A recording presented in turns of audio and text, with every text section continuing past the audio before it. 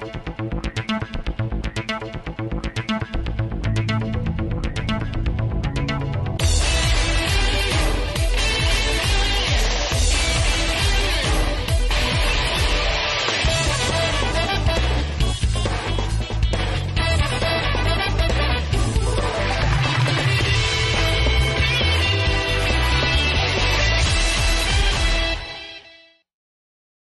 and out.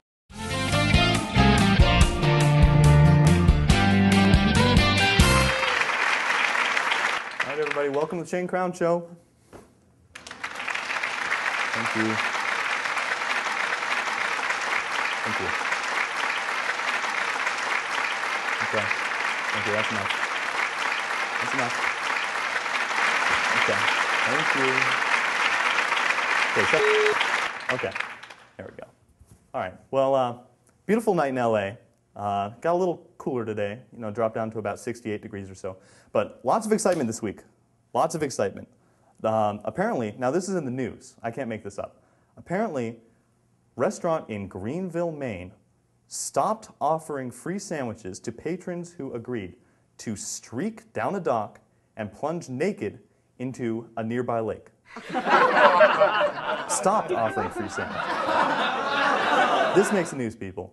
When people stop running around the town naked. And it just bothers me when this news comes out after the fact. I mean, think of how this could have helped people. Free sandwiches. You save on food and clothes. I mean, this is the solution to world hunger. It really is. As long as we relinquish our desire to wear clothes at the cost of a little extra freedom. Wait, you didn't think that's funny? No? Okay. Murray, hit the laugh track. See, I think it's funny. They think it's funny. Boo! Hey, what, you think you're funnier than me? Yeah. Okay, well, for your information, this is called the Shane Crown Show, not the fat guy in the crowd show. So what, I'm fat now? Well, you want to make something of it? Yes, I do. Okay. Be right back. You made me do this.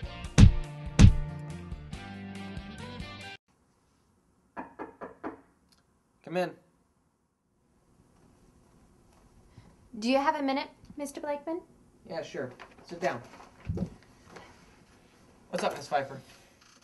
Well, there seems to be a problem.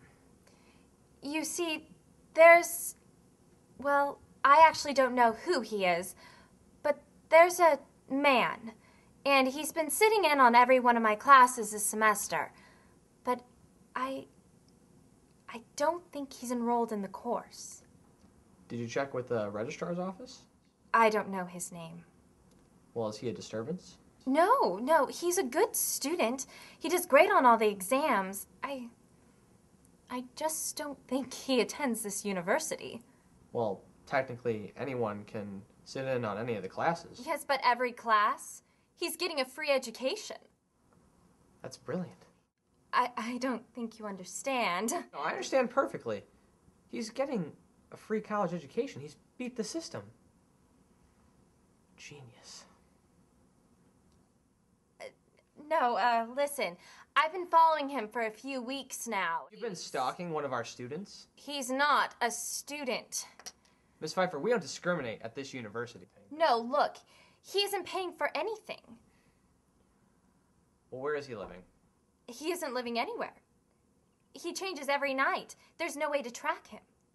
And I think he's bathing in the fountain. Really? He is publicly cleaning and grooming himself in the middle of Alumni Mall. Oh, that guy. You know him? Of course, that guy is awesome. Well, that guy has completely immersed himself in the student population. They look up to him. I love your beard.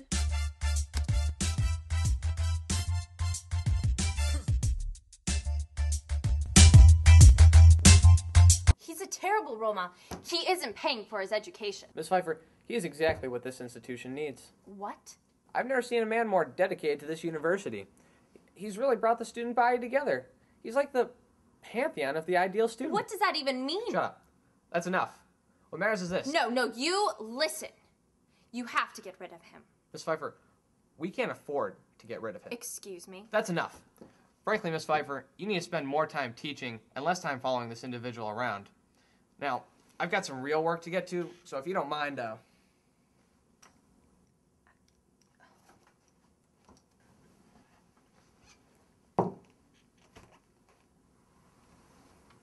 Is she gone?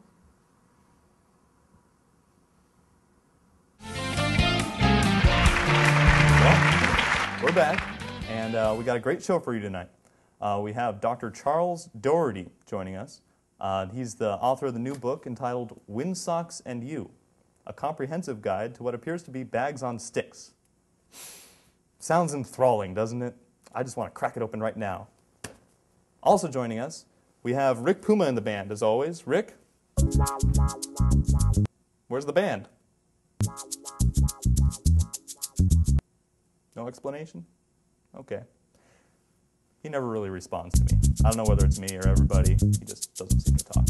Anyway, without further ado, we have self-proclaimed doctor, Dr. Doherty. He's British. Oh, hello. Thank you. Thank you for having me on the show. This is in my book. Well, it's great having you on the show. It's a pleasure to have a writer of your caliber here. Now, your book is expected to be released this week in the U.S. Is that right? That's correct. You can expect to find it in most obscure bookstores this Wednesday. All right. Well, it's been out in the UK for a couple months now, and it's really been received with no success. That's right. We're looking to have a bit more success here in the States. Well, let's talk about the book. What's your motivation for writing about windsocks?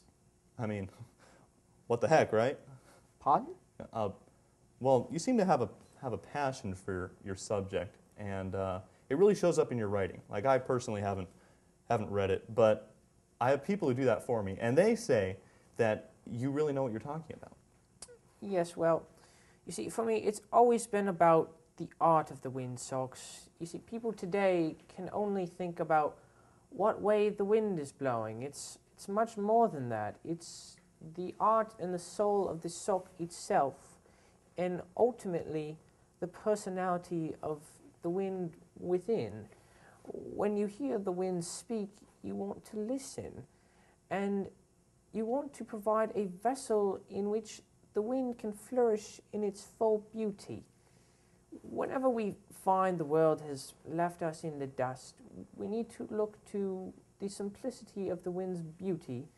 What a windsock is really an item of clothing for the wind. It's a sock, if you will.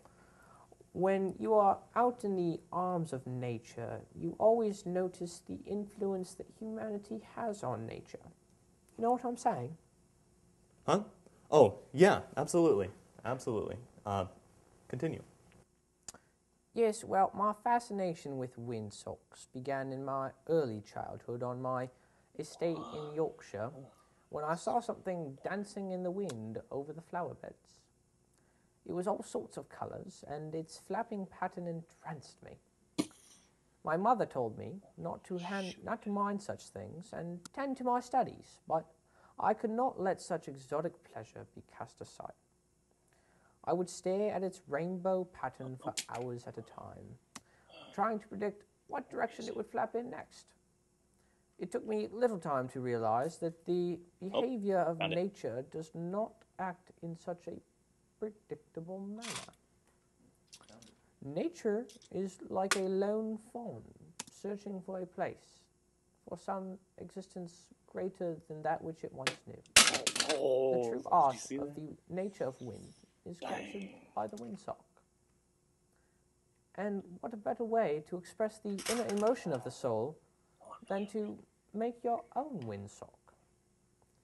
Much like the people who make them, the windsocks represent vast multiculturalism that passes over continental and social boundaries.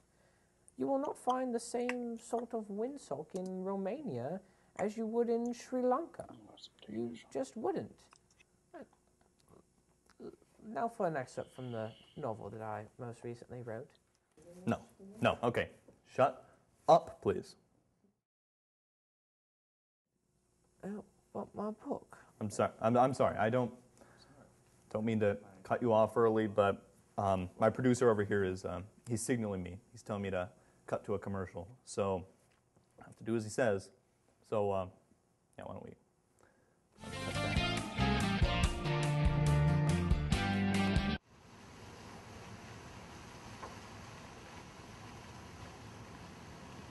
Hey. Hey. What are you doing? What are you doing? What, you're trying to put me out of business? Is that what you're doing? Come on. What is all this? I was here weeks ago, set up my little place here, and you come now offering the same thing for free. Like, what's all this? Come on. Okay. You are going to pack up and you are going to leave. Because you can't. No. No. This is not. No. What's all this? Okay, so I was at the Dodgers game this weekend, and I was sitting like right above the dugout, right? And there's just Okay, so I wanted to be the first mate, but this other guy was already pulling the anchor. So you know, $50 is a lot of money, right? And with that kind of deficit, you had to suck out the venom yourself. I don't think I know what you're saying. All right, 30 seconds to roll. Listen, I'm gonna leave now. Okay, keep talking. This portion of the show is for the audience only, so I'm gonna bounce on out of here. Thanks for joining us. Okay, we got lights, sound. Okay, 3, 2, rolling. Okay, where's Shane? Of the direction in which the windsock is pointing.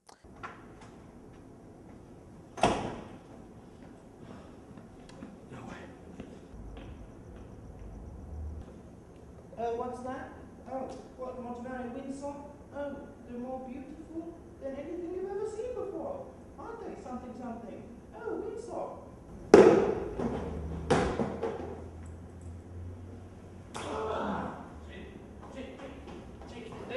Shane, come on. Get away from that, man. Come on. Hey, come on. Go. Shane, come on. Oh, wait. No! We got it. This is done. Go. Listen, I want to tell you this. I'm leaving. Your job depends on it. The Nielsen ratings are really, really low this year. It's Windsocks. I know. Act like you like it. It's gonna be alright, okay? We got it. I know. Come on, Shane. Oh. Let's do this. Come on. Upsies. Come on. You got this? You ready? Come on. Squash you off a little bit. One last chance. I'll give him one more chance. One last chance. You got this, alright? Okay. Let's go. But I swear, if he's boring. No guarantees. So we're here.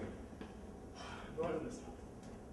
Wind speed is indicated by the windsock. I'm back. Let's roll this thing. Come on.